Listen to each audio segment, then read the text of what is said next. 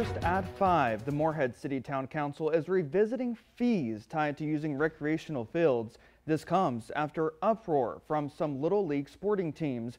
In a special meeting this afternoon, town leaders and community members met to discuss the alternatives.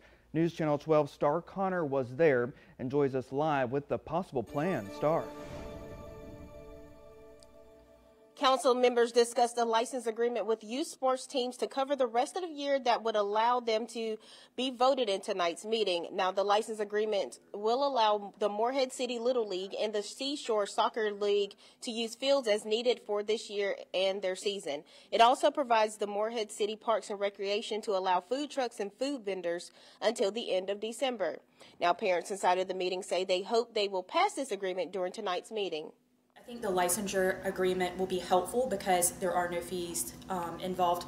My concern would be that we're going to look at that annually. So I know that's a good way to be able to add things or take things away as needed, but I hope that they maintain the idea that, you know, the no fees is going to be, I don't know, in the best interest of our kids. If the council decides to vote on the license agreement, it will give the Parks and Recreation staff and council members a chance to revisit the policies and procedures for next year. Now, the regular meeting begins tonight at 5:30, and the mayor says they will have a final vote in that meeting. In Carteret County, I'm Star Connor for News Channel 12.